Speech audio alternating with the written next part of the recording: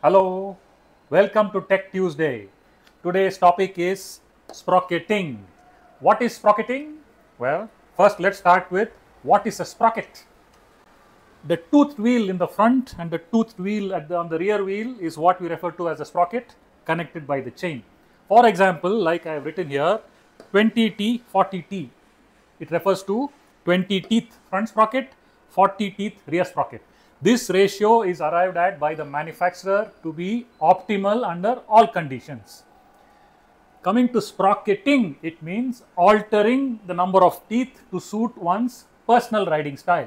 If I am living in, say, a very hilly area with a lot of uphills, downhills, requiring lot of torque and acceleration, I could do one of two things. One, drop the front teeth to say 18 or increase the rear to say 42.